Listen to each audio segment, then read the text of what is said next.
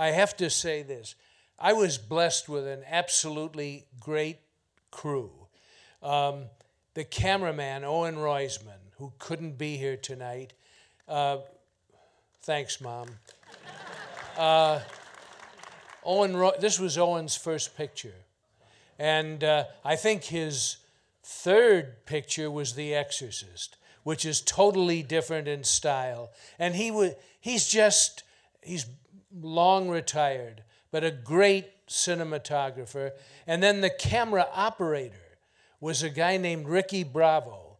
And Ricky had photographed the Cuban Revolution. I was going to say, it's a documentary. He photographed the Cuban Revolution at Castro's side. And then from the Sierra Maestre Mountains down into Havana.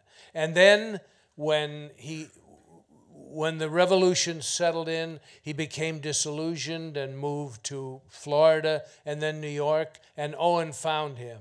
And the reason the film looks like it does is because Ricky could hold the camera in his hands and go anywhere. We never laid dolly tracks. You know, it's all handheld. Sometimes we'd push him in a wheelchair. You know, they didn't have the famous Steadicam. Many of you know what a Steadicam is, don't you? Or do you? You know, it's a thing it's a gyroscopic gizmo that straps around the camera operator that keeps the camera steady. We didn't have that. So there's a little bit of a shake every once in a while that was never intended. I watch films now and I see that that's done intentionally. But in The French Connection, he just held the shots as smoothly as he could under the circumstances. So just a couple of questions about the score. I noticed tonight, and I don't know if this was intentional or not, that the drill that was being used to take the rocker panels out of the car sounded suspiciously like the horns of the score in the rest of the movie. Yeah, I think Don Ellis based his score a lot on the sounds that he heard from the film. But I'll tell you about that. But the guy who takes the car apart in that scene was a man named Irv Abrams. And he was the actual guy in the police garage who took the car apart in the actual case. So, and they put it back together in 6 hours.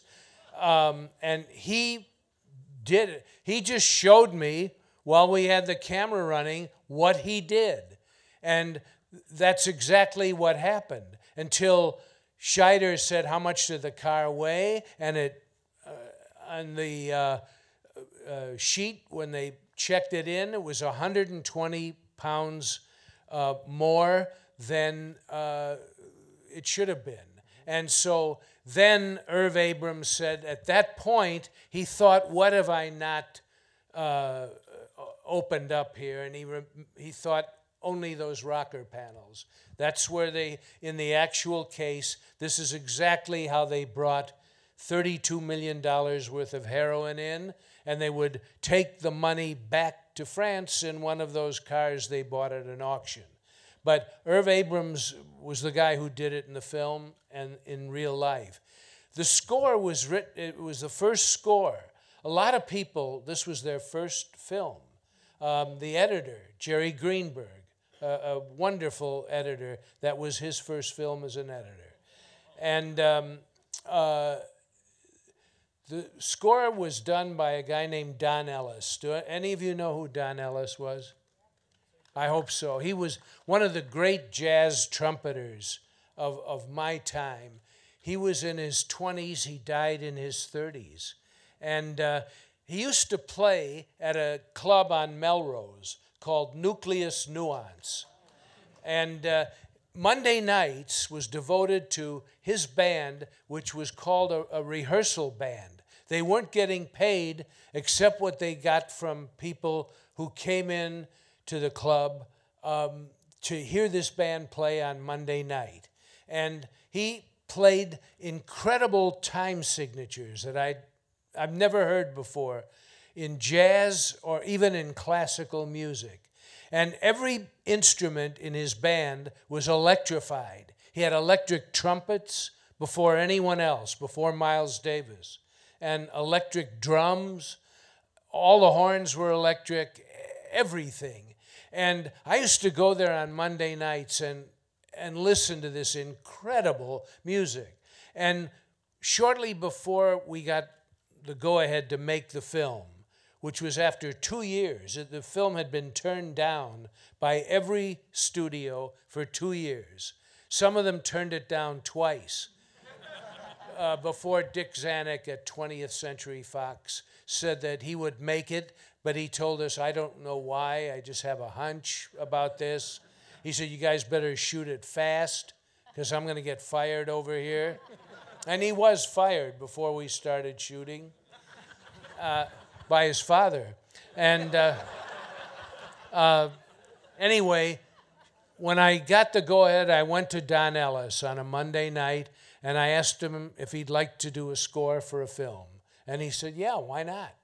And this was his first score. It's very far out. It's really extraordinary music. And the studio did not like the score, did it? The studio didn't like the score. The head of music there was a guy named Lionel Newman, part of the great musical Newman family, which included Alfred Newman, the great composer, and then Randy Newman, of course. But Lionel Newman was head of music, and he came to the scoring sessions when Don was playing this stuff, and he said, I don't understand this crap. You can't put this into the picture. He said, you're hawking up there on the screen, and he's hawking over there with his music. You're both hawking. And he said, you don't want to have everybody connected with the movie be hawking. I understood what he meant, but to me, this wasn't hawking. This was really interesting stuff. But also throughout the film, there are a lot of key moments where you use absolutely no score whatsoever. I mean, the score is used very specifically and very sparingly. Yeah, there's no score in the chase. Yeah. I try not to use score whenever possible, and I used more of this score than perhaps I should have, but just because I liked it. I was a fan. I don't think anybody's complaining. Well, you never. The opening's pretty loud. You know, I expected a lot of people to head for the exits and for their TV sets.